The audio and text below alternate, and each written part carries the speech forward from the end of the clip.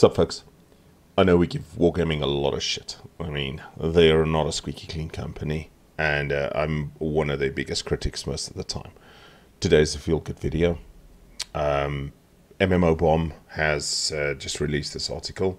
Wargaming donates $1 million to the Ukrainian Red Cross, offers to aid employees of its Ukrainian studio.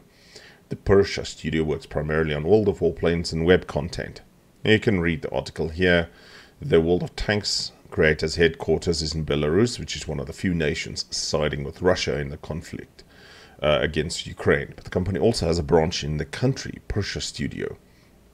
Today, Wargaming announced that it is donating $1 million to the Ukrainian Red Cross to support Ukrainian hospitals and doctors, those citizens who have been displaced, and other vital activities of the humanitarian organization as it is needed, while pledging to proceed with further humanitarian help if the situation requires. And you can read the article here. I'll put it in the link. But as a staunch critic of a lot of things that World of Warships, World of Tanks, and Wargaming have done, I can just say, good on you guys today. This is good. I'm glad to see this happen, and myself, along many other people, just want to see this conflict end.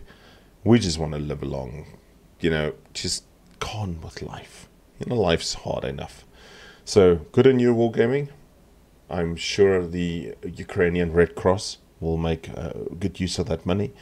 And yeah, let's just hope everybody stays safe and that this conflict can de-escalate quickly.